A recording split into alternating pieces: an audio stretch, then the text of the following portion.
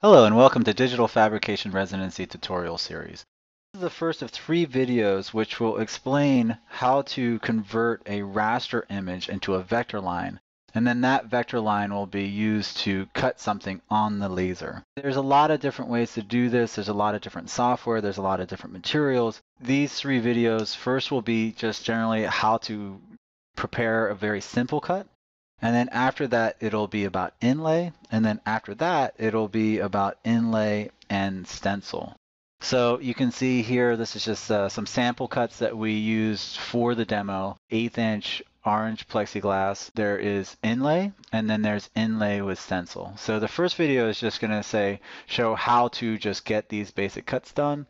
And then after that, we'll think about the offset of the vector line to make sure that they sit snugly inside of the other cut.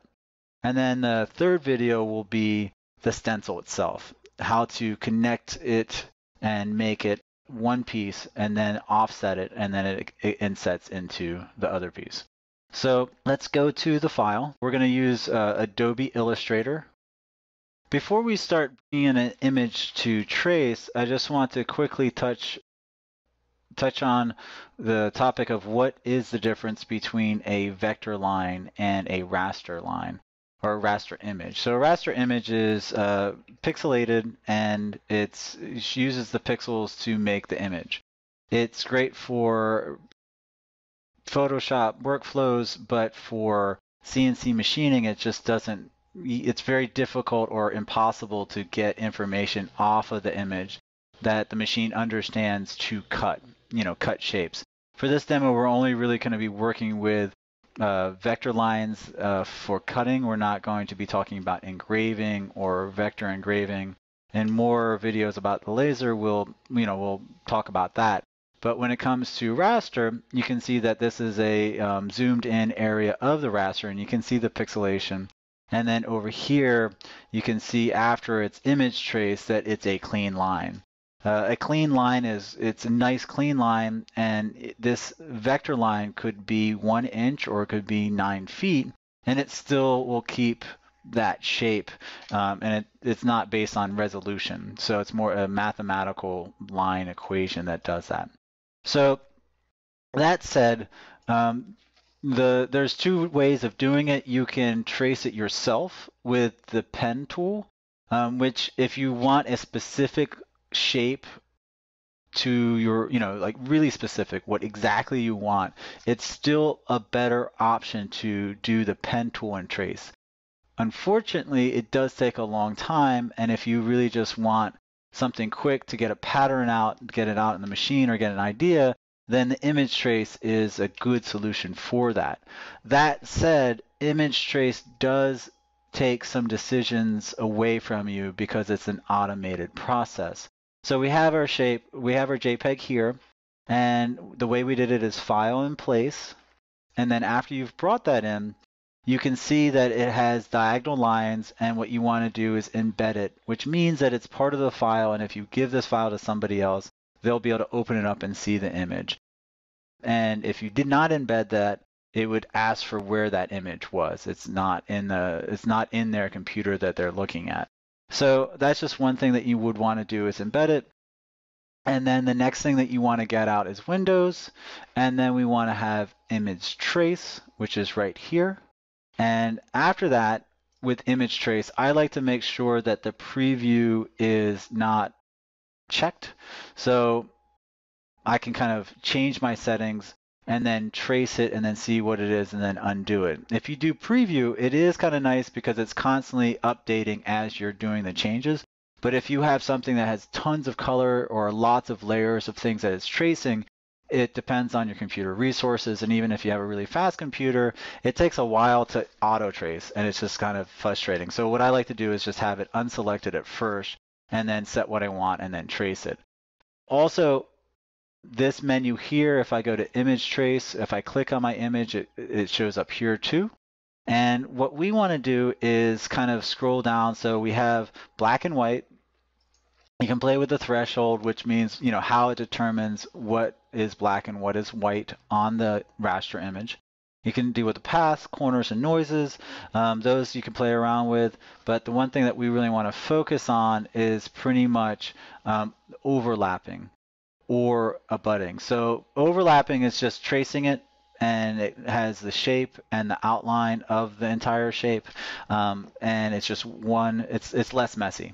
But with abutting, what it does is it traces it and knocks that shape out of the shape behind it. So for right now, we want just basically overlapping, and then we can just click on our thing, and then we sit there and say trace. At that point, it is 99% ready to go to the laser. Depends on what laser you're sending it to or what laser software that you're sending it to. Normally speaking, what you would want is to have the stroke to be 0.001 and no fill.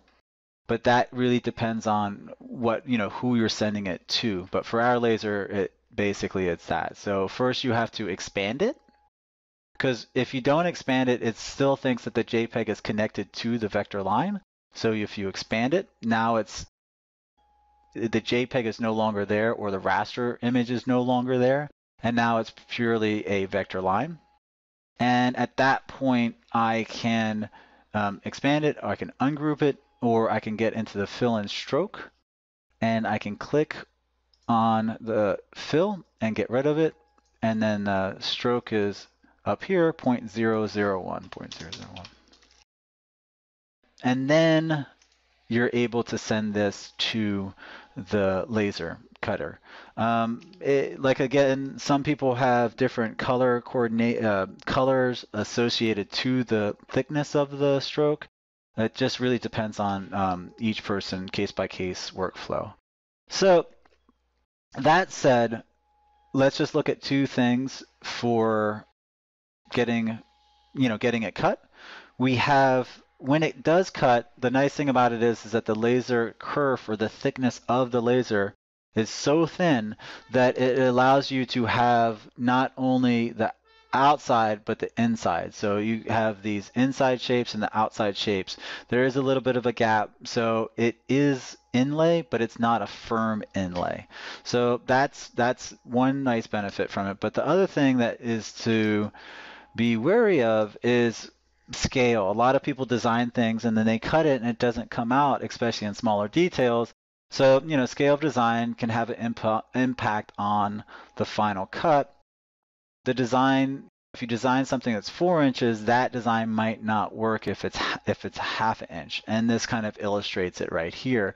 So this is our 4-inch piece, and you can see that it's cut really quite nice, and it has a really, really good edge on it. And then over here, 1 inch is still okay, but if you go down to half an inch, all that detail is just too much, and the material just can't carry that detail. The material can't carry that, the line. So here you have, 0.5, the half inch, and you can see again it's just kind of deteriorating. So if I was going to make this design for half an inch, I probably would clean this up or join certain areas together so it's just more of a simple shape instead of all these little cutouts, but still get the same idea of the design. For more video tutorials about learning what is possible with digital fabrication, come over to digitalfabrication.com. Also, if you have an idea about something that you would like to fabricate, check out artdesignfabrication.com.